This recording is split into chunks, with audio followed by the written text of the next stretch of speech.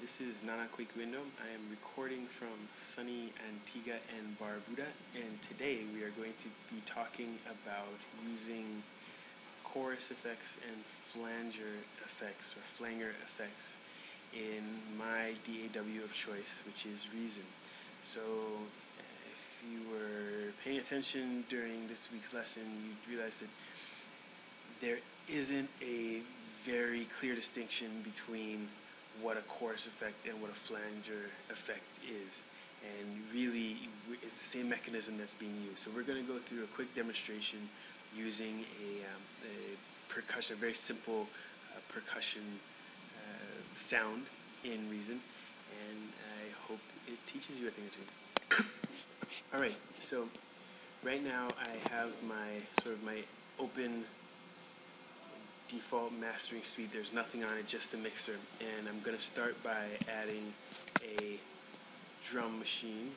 So I'll add the redrum drum computer, and we're just going to put together a very basic pattern here. I will make it 32 steps.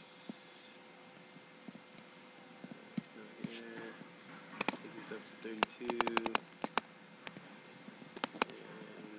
let's see if this is what I'm looking for.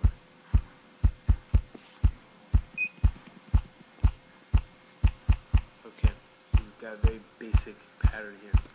Alright, now I'm just going to add a CF101 chorus flanger device, and we're going to play around with it a little bit and see how things go.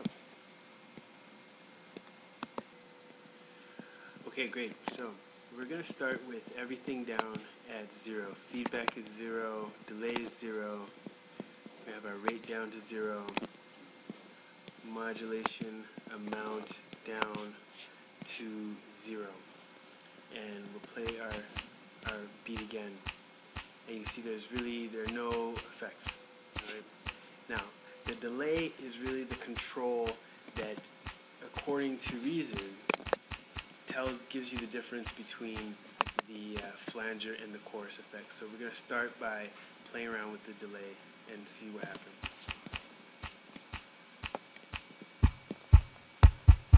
Okay, so this is what we would call a flanger effect.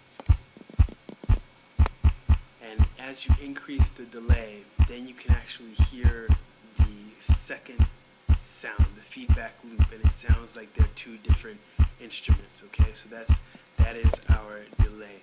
Now let's look at the feedback. Now this actually covers the amount of signal that actually goes back to the input.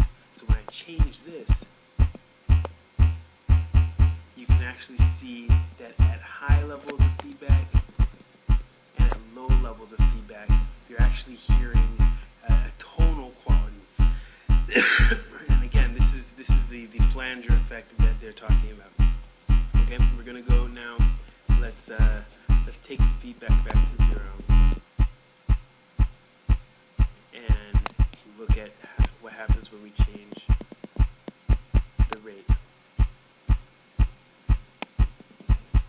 Now you actually see that we don't have that much of a difference here with our LFO rate when we change it, but let's look at the modulation amount. Now again, here it sounds like more like a flanger effect that you're actually hearing here. So the LFO sync button actually, when you activate it, it's the frequency of the LFO that's synchronized to the song tempo. And that concludes our brief tutorial on chorus and flanger effects. I hope it was helpful. Thanks.